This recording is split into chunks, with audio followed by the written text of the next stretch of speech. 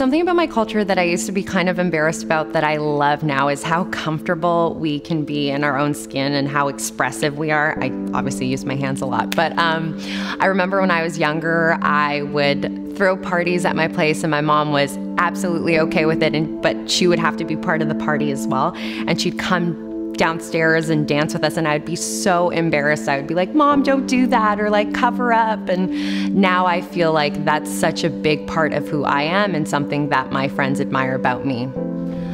An advice that I would give to younger generation of immigrants is be comfortable with yourself, be comfortable in your own skin, embrace yourself, because that's what makes you you, that's what makes you unique, and that's what makes you special.